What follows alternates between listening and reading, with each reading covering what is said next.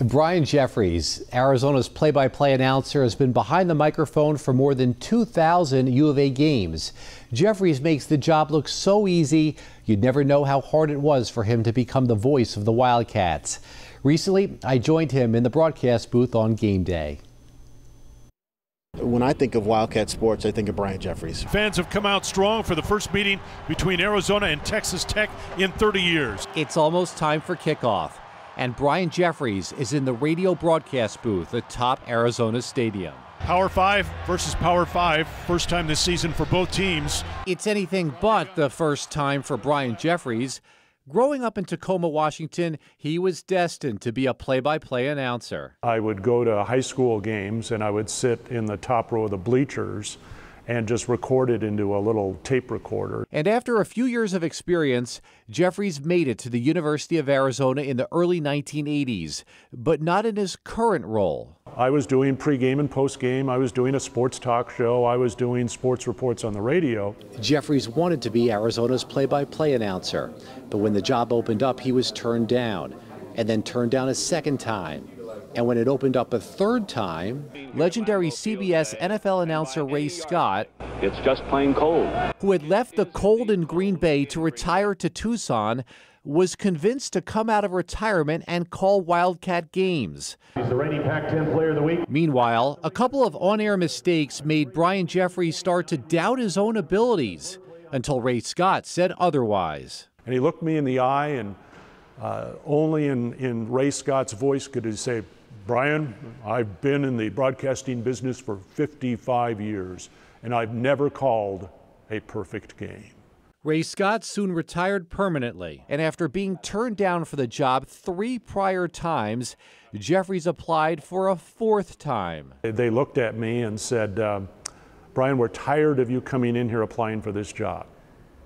And of course, then I'm ready for, okay, go ahead, let me have it, so you can have it. It's your job. And I'm like, so I got it. I did get the job. So you got this job on your 4th try? Yeah, 4th try. That was in 1987. To me, he's the best in the business. Longtime football color analyst Lamont Lovett has been by his side for the Wildcats' greatest moments. All the amazing calls that he's had on the air. When you think of historic, any great play that's happened in our history, the leap by the leg. Jenkins straight back to throw, has time, waits, steps up, he's going to run. Jenkins at the 5, he dives for the end zone, he's in! Touchdown Arizona! 360 spin, the Cats lead the game 30-28 with 4 seconds left. Beating Nebraska at the Holiday Bowl. Intercepted, McAllister back the other way, the game is over, and the Wildcats have beaten the Cornhuskers. And when it comes to basketball, he's been the play-by-play guy since 1988. My first year, I got spoiled. 1987-88, Arizona went to the Final Four for the first time. And Jeffries has been courtside ever since, capturing the Wildcats' greatest moments. There was Lute Olson's incredible 500th win. Dropped away, stolen, Simon from mid-court. Goal! The Wildcats won it! The Wildcats won it! The shot of the year! And the ultimate, beating 3 #1 seeds to win the 1997 NCAA championship. The 1997 national champions, your Arizona Wildcats. He was behind the microphone for a College World Series win.